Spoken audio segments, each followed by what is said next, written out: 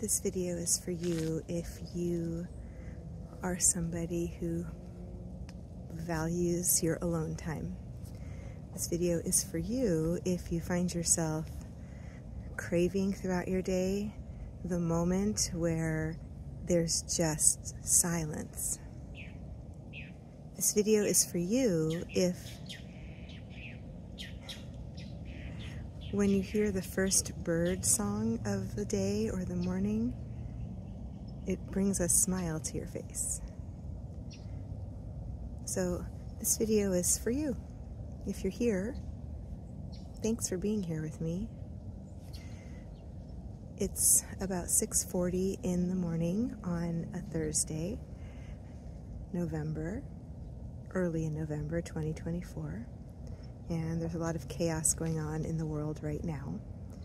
And I decided that I could either allow myself to fall into the chaotic energy or do what is my natural state of being, which would be to find the quiet.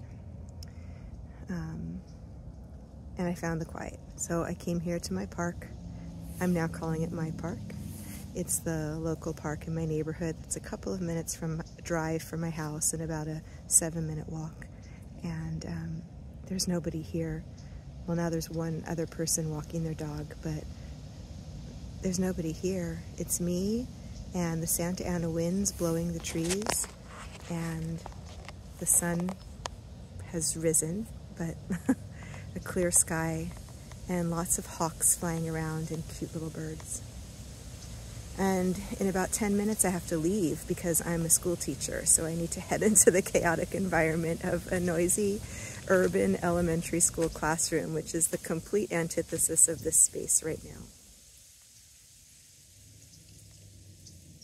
But there's some of us who need this peace and quiet every day, because it's here where I can just be with myself.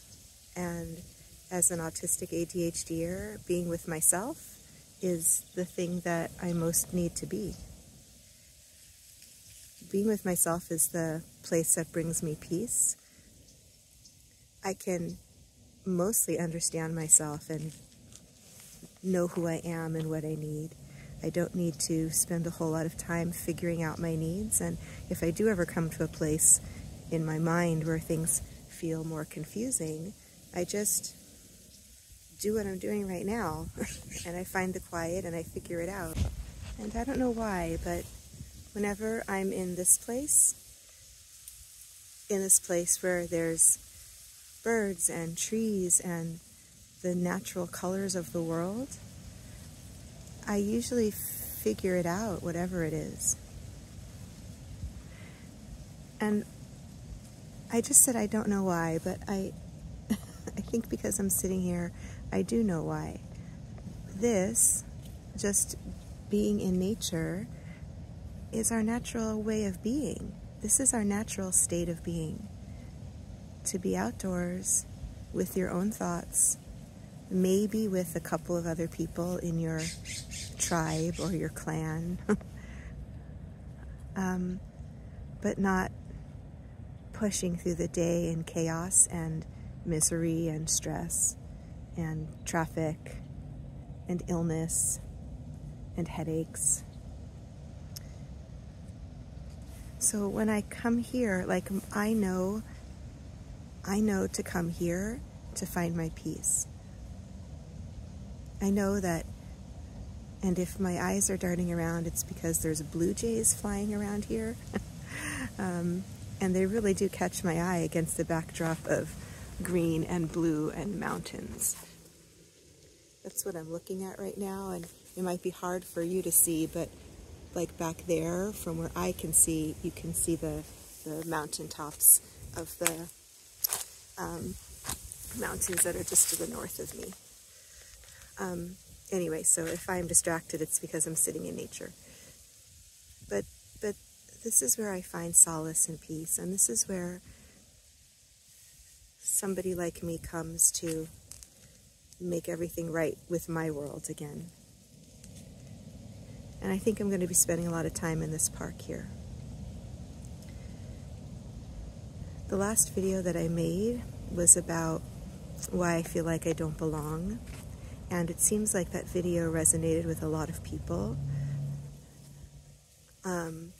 I'm grateful for that, because since I found out that I'm neurodivergent last year, I was 54.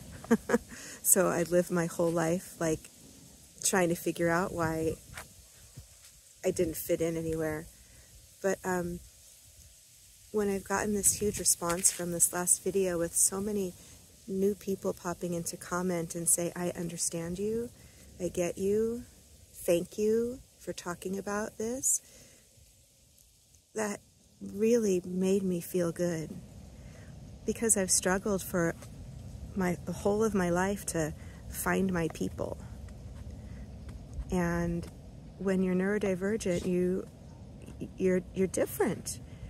You think differently, and you go about your life differently, and you solve problems differently, and the world feels different. You process information differently. You have different questions. Everything is different, and it can feel really lonely. So when I got this great response, I understood that I'm not, although sometimes I feel alone and misunderstood, I know that I'm not really alone, and I'm not being misunderstood, because you're there understanding me. And it doesn't matter what your race is, and it doesn't matter how old you are, and it doesn't matter what your political party is. What does matter is that we have a certain way that we think, and we understand each other, and we can empathize with one another, and we can be patient with one another. Now, that's not to say that non-neurodivergent people can't be that for me or you. Neurotypical people, you can, but there's definitely a communication gap in the way that we share our messages and our feelings and our thoughts with one another. So I'd like to talk about that more another time. I'm going to end this video now because I want a few more minutes of just me time in the park before I need to head into the chaos of my job. And there are starting to be some more people walking around here. So we'll talk more about this next time. Thanks for being here with me. I'll see you later. Bye.